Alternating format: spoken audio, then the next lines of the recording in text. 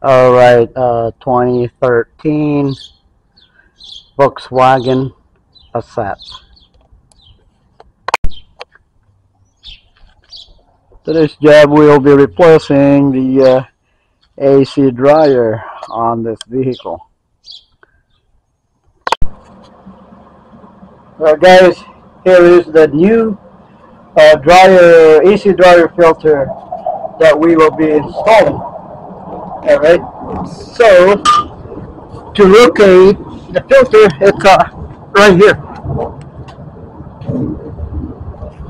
It's attached to the condenser right there on the side. So you have to remove the cover from underneath to access that AC dryer filter. Already?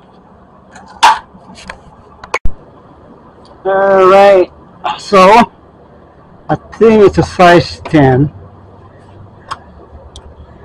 Right there, let's see.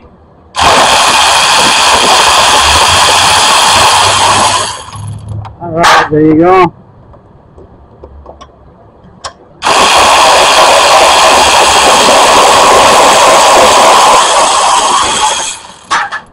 Alright, now we are ready to pull the AC dryer. Alright guys, so I got them disconnected. It's right here.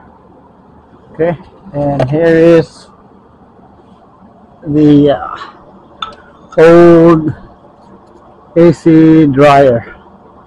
Alright.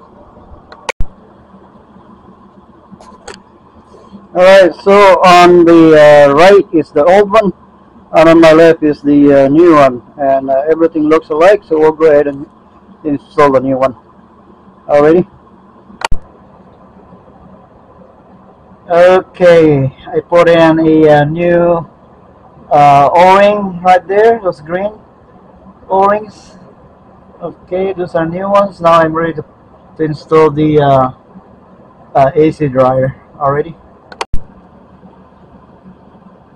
There you go guys, it's in. You just need to put the bolts in already.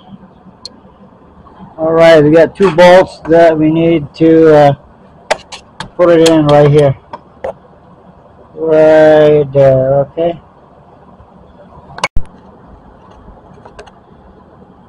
Alright, there you go guys. The new AC dryer is installed, and thank you for watching my video.